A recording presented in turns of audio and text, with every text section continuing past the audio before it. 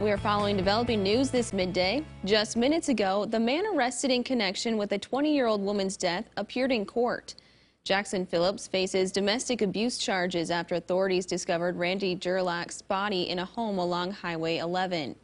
Not long after finding her body, authorities caught up with Phillips in the Mitchell area and made an arrest. This is the second time Phillips has been accused of abusing Gerlach. He was also charged in December. KELOLAND's Lauren Solik is at the Lincoln County Courthouse and will have details on today's hearing later today on KELOLAND News and KELOLAND.com.